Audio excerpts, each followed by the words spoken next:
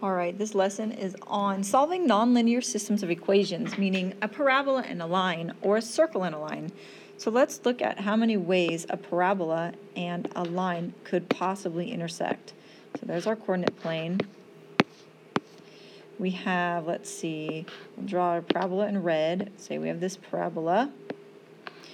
It's possible for them to intersect in 2 points. We have a parabola and a line. This isn't a beautiful parabola, but the line could intersect at 1 point. And it's possible that if you have a parabola and a line, they do not intersect at all. We're also going to look at circles. The general equation of a circle is x squared plus y squared equals r squared. This is a circle centered at the origin, where r is the radius. You'll talk in pre-calc about how to shift it around the graph, and maybe you did that in geometry a little bit. But how many ways can a circle and a line intersect? Let's look at that. So we have a circle and a line can intersect in 2 points. We have the circle and a line can intersect in 1 point. Remember, that's called tangent. And then it's possible that they do not intersect at all. The line is down here and they don't intersect. And remember, when you're solving a system of equations, you're looking for the x and the y value. So you have to plug the numbers back in. You want to get ordered pairs for however many x values you find. And it's possible to get 0, 1, or 2. All right. First example is using the substitution method. I have x squared plus 2x minus y equals 5. And 2x plus y equals 7. So I'm going to solve this equation for y. The second one, subtract 2x, and I get that y equals negative 2x plus 7. Then I'm going to substitute this into my original equation, my first equation. You have to use the other equation, and I get x squared plus 2x minus negative 2x plus 7 equals 5. Now I can distribute my negative to both numbers. X squared plus 2x plus 2x minus 7 equals 5. So that's x squared plus 4x minus 7 equals 5. And then I can subtract the 5, and we'll see. Let's see, x squared plus 4x minus 12 equals 0. Now I have a bx term, so algebra is off the table, or square root property. I'm first going to try to factor it. What two numbers multiply to 12 and add to 4? I think that's going to work for us. X, 6 and 2. And that's going to be a positive 6 and a negative 2 to give us a positive 4 and a negative 12. So we get that x equals negative 6 and positive 2. Then I have to plug it back in. I'm going to plug it back in to find y into this equation, negative 2x plus 7, because that seems a little bit easier than the original, the first equation. So y equals negative 2 times 6 plus 7, which is negative 12 plus 7, and y is negative 5. So my first ordered pair is negative 6, negative 5. And then I'm going to plug it in, negative 2 times 2 plus 7. That's negative 4 plus 7, which is 3. So then my other ordered pair is 2, 3. And these are my two solutions for the parabola and the line. Now the next equation, like I said, the x squared plus y squared is a circle. So let's cut this out here. Okay, that's not what I wanted to do. Okay, I moved some stuff over so we can do example number 2. We're going to take the second equation's already solved for y, so we're going to plug it in. I get x squared plus y, which is going to be x plus 2 squared equals 20. And remember that when I take x plus 2 squared, I have to multiply out x plus 2 times x plus 2. I get x squared plus 2x plus 4, which is x squared plus 4x plus 4 equals 20. So I have 2x squared plus 4x plus 4 equals 20, combining the like terms of the x squareds. And then I'm going to subtract 20, and I get 2x squared plus 4x minus 16 equals 0. And I'm going to divide this by 2. Let's factor out a 2 to see if I can factor it easier. 2 times x squared plus 2x minus 8. And I believe that factors to x plus 4 and x minus 2, because 4 times negative 2 is negative 8, and 4 plus negative 2 is positive 2. So we get x equals negative 4 and 2. So these work out nicely. If they're not factorable, then you can use completing the square quadratic formula. Then I need to plug it back in. Y is x plus 2. So negative 4 plus 2 gives me a y of negative 2. So negative 4, negative 2 is my first ordered pair. And then 2 plus 2, 4. 2 comma positive 4 is my second ordered pair. And that's the substitution method. Okay, it's just like substituting linear equations. It's just now I have quadratics and I have to use those methods to solve. Okay, so now we're going to look at the linear combination or elimination method. Remember that the goal with linear combination or elimination or addition method is to add the two equations together so that one of the variables drops out. And if we look at this equation here, this set, we can see that we have a negative 2y and a positive 2y. So that should give us what we need for when we add them together. The 2y's will cancel out, and then we only have one variable. So 3x squared plus x squared is 4x squared minus 4x equals negative 2. And we'll add our 2. And we get 4x squared minus 4x plus 2 equals 0. And I'm going to factor out a 2, so I get 2x squared minus 2x plus 1. And let's see if we can factor this. Let's see, 2x and x, 1 and 1. That's going to give me 2x and x. So this one's not factorable.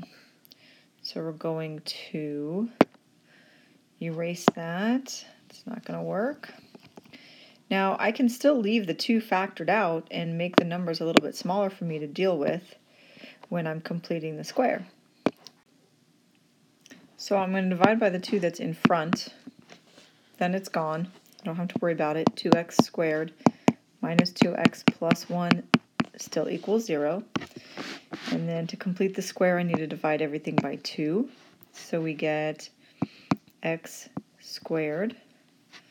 Hold on, let me see if I can move this up a little bit. I'm going to get x squared minus x plus 1/2 equals 0. Now that may not be the type of equation we want to complete the square on, because now I get a 1, which I'm going to have to divide by 2 and square. So let's then say, man, I don't really feel like doing that. We'll do quadratic formula instead. So you kind of have to go through a process sometimes to decide which method is going to be the best method to use. I have, okay, I'm going to ignore the fact that I divided by 2, and I'm going to use a equals 2, and b equals negative 2, and c equals 1. So negative 2 plus or minus the square root of negative 2 squared minus 4 times a, which is 2, times c, which is 1, all divided by 2 times a, which is 2 times 2. So I get positive 2. I'm going to come up here. 2 plus or minus the square root of 4 minus 8 over 4, which is 2 plus or minus the square root of negative 4 over 4, which is 2 plus or minus 2i over 4, which is 1 plus or minus 1i over 2. Let's erase that 2 there, because I'm dividing everything by 2. So 1 plus or minus I divided by 2, which means we have two imaginary solutions. And what that means is, how can two parabolas cross in imaginary? That means they don't actually cross. So there's no real solution. We don't have to plug in the imaginary numbers into the equation and find the y values for this one. So we get no real solution if we get an imaginary number when we're solving a system of equations. If we were just solving the quadratic, our answer would be 1 plus or minus I divided by 2. But because it's a system, two systems can't cross in an imaginary place, there's no real solution. So we're going to take the next problem. I'm going to put it on the next slide. Okay, so this one is also solved by elimination method, so I want to make sure I have things lined up so it's going to work out. I'm going to switch it around, so y equals 2x squared plus 4x plus 2. And if I were to add them together just the way they are, I would end up with 2y. That's not what I need. I need the y's to be eliminated. So I'm going to multiply this equation by a negative 1. And when we do that, we're going to get negative y, positive x, and negative 2. So now when I add them together, I get the y's to cancel. So make sure one of the y's is negative. So 0, negative y plus y is 0, equals 3x squared plus 4x, and negative 2 plus 2 is plus 0. And I'm going to solve 3x squared plus 4x equals 0. And factor out the x, and I get 3x plus 4. So x equals 0, and x equals negative 4/3. Then we have to plug those in. My equation that looks a little bit easier is y equals negative x squared plus 2. So y equals negative 0 squared plus 2. So y is 2. 0, 2 is one of my solutions. And y equals negative 4/3 squared plus 2, which is negative 16/9 plus 2. And negative 16/9, 2 is 18/9. So that is positive 2/9. So my other point is negative 4/3, positive 2/9. And that's another elimination problem. So I have my two solutions, 0, 2, and negative 4/3, 2/9. Okay, now we're going to look at the graphing method. I'm going to graph my linear equation here, 4x minus 24, and so I need to count by 4s just to make this graph big enough. So this is negative 4, 8, 12, 16, 20, 24. So we'll start here at negative 24, and we're going to go up 4. So 4 is one box, and over 1. We can leave the x scale the same, up 4 over 1,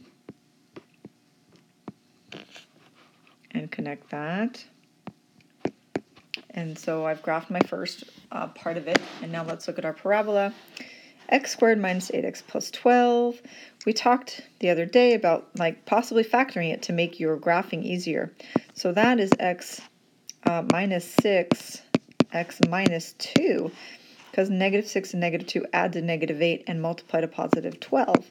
So I can make this a little bit easier by knowing my intercepts are 6 and 2. So this is 2 and 6. And then, so I have 6, 0, and 2, 0. And halfway will be my vertex. 6 plus 2 divided by 2 is 8 divided by 2, so the vertex is at 4.